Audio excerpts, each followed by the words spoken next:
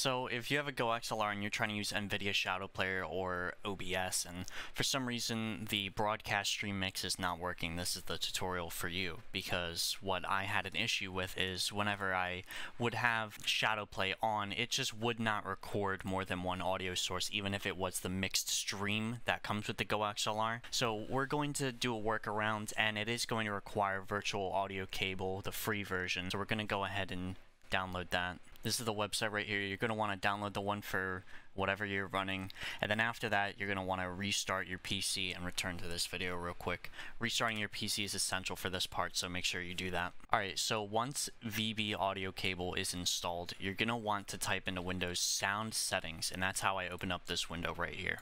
We're going to be going down here to App, Volume, and Device Preferences.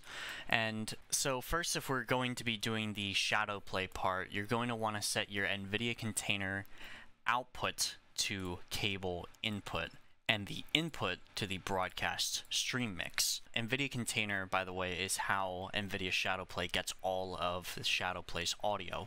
You can check it down here. Nvidia container has its separate thing, and if this line is not playing, like there's music playing and there's no green line here as if there's sound, that means Nvidia container is not picking up audio, and when you press record, when your Shadowplay button, it will not have audio in it. So we're going to go ahead and set that to input and broadcast stream mix, and then you're going to also open up Shadowplay here real quick, which is Alt-Z by default. And before you turn it on, make sure you have it turned off for this. You're going to go hit the settings, go to audio, and make sure you hit separate both tracks. This is honestly a much better way of saving Shadowplay storage. Have your microphone set to chat mic, and then we're going to exit out of this. You don't have to turn it on quite yet, we're not there yet. So once we do that, we're going to want to go down here, right click, sounds, and this is the sound control panel. This is the easiest way of getting to it. You have all your sounds in here. What you're going to want to do is on playback is set the cable input to default communications device while keeping your playback device at default. Make sure that they are separate. Make sure that this is how it is. In the recording tab, you're going to want to have your chat mic still at default and do nothing to the cable output. So other tutorials would have you doing cable output and having listen that way, but that doesn't mean it's listening to the broadcast stream mix, which is what we want. But basically what you're going to do in recording is the broadcast stream mix, right click, go to properties, go to listen, and click on listen to this device.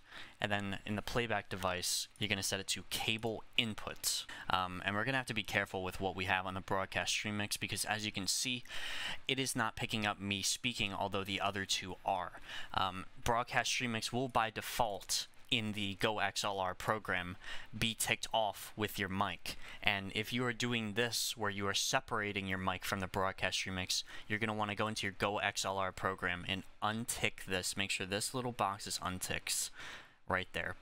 In OBS it is also quite simple. You just want to go to your settings, go to audio, set your mic/auxiliary audio 1 to the broadcast stream mix, and provided that you do not have the chat mic checked off to go through the broadcast stream mix, on the second one you're going to want to select chat mic.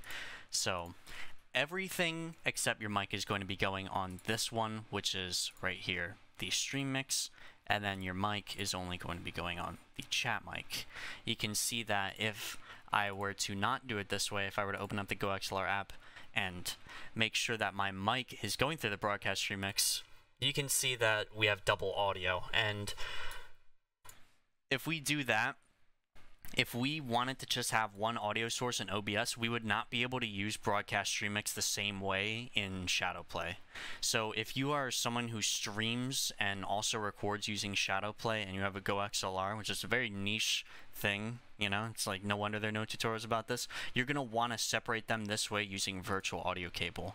And just to show you that it works, I mentioned earlier, it will not show a green bar here if audio is not being recorded. So you will see if I were to turn off Shadowplay, pull up like a Tarkov video. Oh, how are you over there? No way. Yep, he's on the pillars. You can see that container is not doing anything. But if I were to turn it on, right? He's now dead. It's recording stuff. Watch out, there might be two. So yeah, you can see it works in Shadowplay and OBS, and it requires like 0 effort. So, I mean, this is the simplest solution there is, you know? So there's bound to be some sort of thing where it doesn't work for someone out there. So hopefully it works for you. And I will see you around.